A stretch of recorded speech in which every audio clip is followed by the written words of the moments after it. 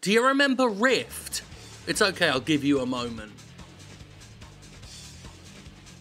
Do you remember Rift? Rift is an MMO made by Trion Worlds. Do you remember Trion Worlds? It's alright, I won't give you a minute. You don't need to really know who they are. They love microtransactions, loot boxes, and they love them in their MMOs. That's about all you need to know for right now. What's more important is the thing they just recently did. Before we begin, yes, Rift is a free-to-play game, which means I'm normally quite lenient, or at least comparatively more lenient towards them than I am with paid games that pad themselves out with microtransactions. But a recent Rift patch really puts the "are you fucking kidding me" in cash grab.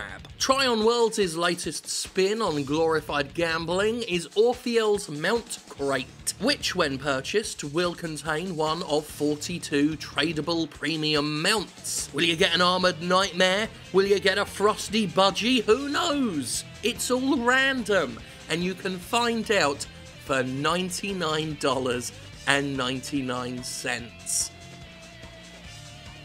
per box. Yes, you heard me correctly. A single purchase of an Orpheol Mount Crate costs $100. And if I sound like I keep laughing when I say that, it's because I am laughing, because it costs $100 fucking... Are you kidding? I mean, the Guild Wars 2 loot box thing pissed everybody off. This is just absurd. I think Trion Worlds is just banking on the fact that not many people really give a shit about Rift at all, and who can blame them? I mean, who can blame the people not caring about Rift? We can blame Trion Worlds until the cows come home. Not that the cows will come home, because they've all been stuffed into boxes and cost $100 to free. To put this into greater perspective, and because the math is easy, the total cost of 42 things that you run around on in Rift costs $4,200. $4,200. Good old Simon Quee over at the Jim Sterling unofficial subreddit points out that you can buy the entire Nintendo Switch's eShop library with that sort of money. And yeah, that library would contain Vaccine, but I still think it's a better expenditure than mounts for fucking Rift of all games. I don't know if it's just naked cynicism on the part of Trion, or if they're just trying to hump this loot box thing while there's still juice in the engine, but ultimately it just comes across as really,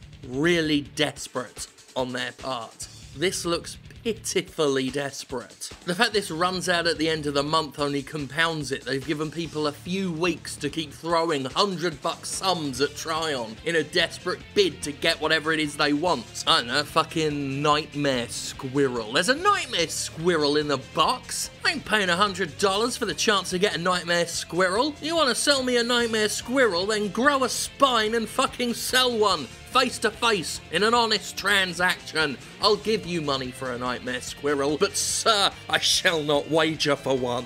And you can shove Scraps the Necro budgie up your arse as well. I mean, I've been sat here mulling it over, and really the only saving grace here, the only saving grace, is the fact that it's Rift, and therefore who ultimately really gives a shit. Which means this whole thing isn't just desperate, it's fucking sad as well. Not quite as desperate and sad as 2 Worlds 2 patching in microtransactions long after the fact. That was a whole new level of pathetic, but this is pretty up there.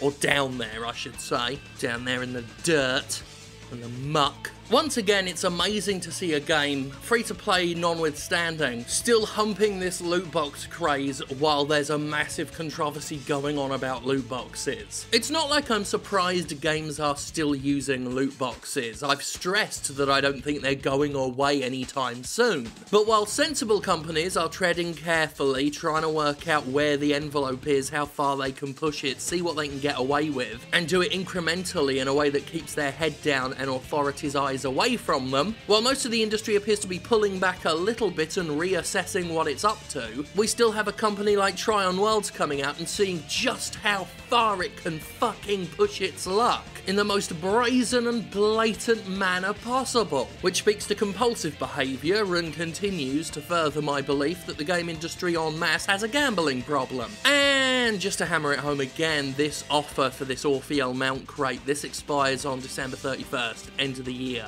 about 2 weeks from now. Because if you're gonna have a $100 loot crate with one of 42 items inside, you might as well be extra sleazy and make it a very brief limited time offer, so those few people still invested in your fucking game desperately spend themselves into oblivion getting what they want. Which I guess is you getting what you want. Your sleaze bags?